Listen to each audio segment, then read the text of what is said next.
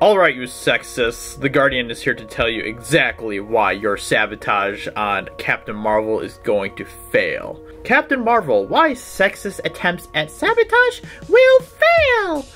Brie Larson is the brand new public enemy #1, but the movie is still on track for a US bow of more than 100 million. We will see about that, won't we? For sexist keyboard warriors everywhere, the mere sight of Captain Marvel's Brie Larson must be enough to make them break out in hives.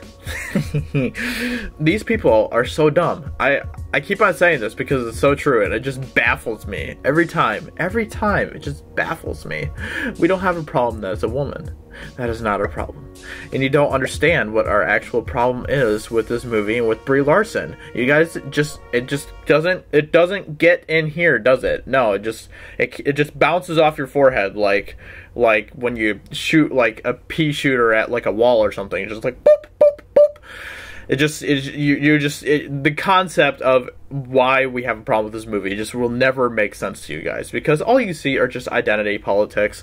And if someone doesn't like this movie, then they're automatically a sexist and a misogynistic, bigot, racist, what's that new incel? That's it. So yeah, everyone's an incel now. That's the new buzzword apparently with the NPCs. So this, to the average men's rights advocate, is a concept of irredeemable outlandishness. Wait, what are men's rights advocates? I've never even heard of someone being a men's rights advocate. I'm sure there's probably some people out there, but there's probably only like 2 people that actually think like that in the USA.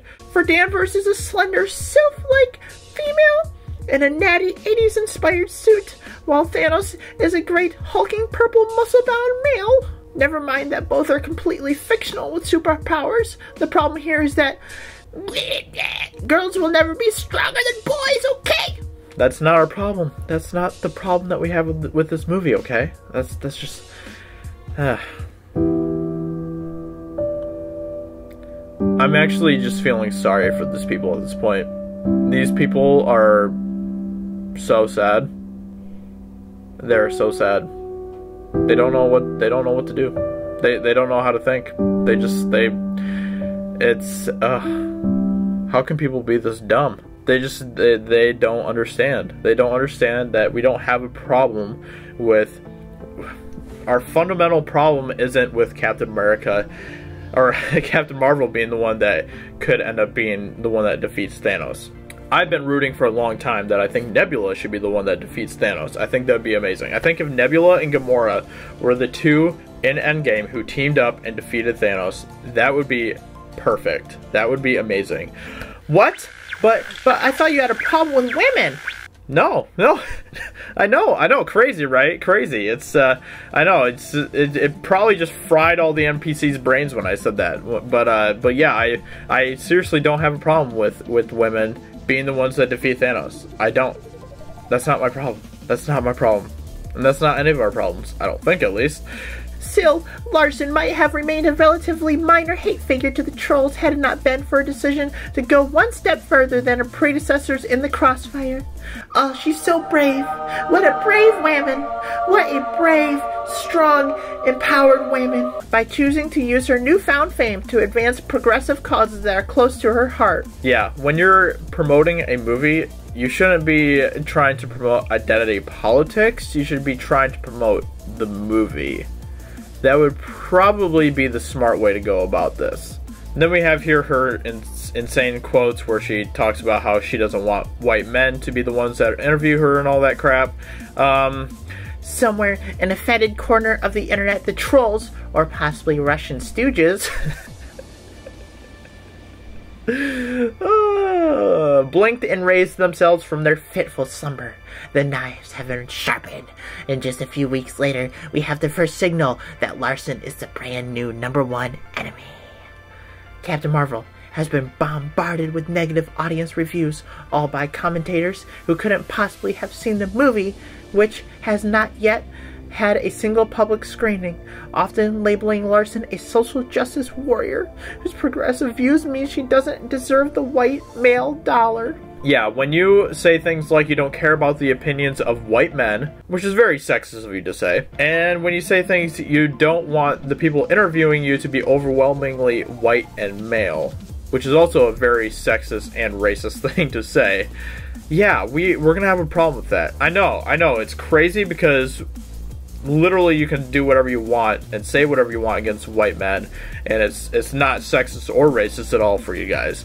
But for people with common sense who like consistency with arguments and with viewpoints, yeah, we have a problem with that. I somehow feel that the Skrulls are not the enemy, but that I am, since Brie Larson has been careful to state she doesn't want the press tour to include types like me, writes JP, referencing Captain Marvel's extraterrestrial nemesis, while Jonathan B. writes simply, tired of all this SJW nonsense. Unfortunately for the haters, this latest campaign to ruin the Marvel movies' box office hopes seems no more likely to prove successful than last year's effort to destroy Black Panther's Rotten Tomatoes rating. Wait, what? If there remains a diversity deficit in Hollywood both behind and in front of the camera, it also seems that increasingly there's a diversity dividend for those movies that wear their progressive hearts on their sleeves. Oh, so beautiful. Oh. Yeah, no, seriously. Nobody has a problem with diversity in these movies. Nobody's ever had a problem with, you know, female characters being in these movies. Nobody's ever had a problem with people of color being in these movies. That is not the issue that we have. Anyway, these people are upset because we are pushing back against them. We are speaking up. We are sharing our voices. We are getting a louder voice in entertainment and in fandom in general. And because of that, they don't like that. The mainstream media does not like the platform that we have right now. They do not like it at all. And they're pushing back against us harder and harder.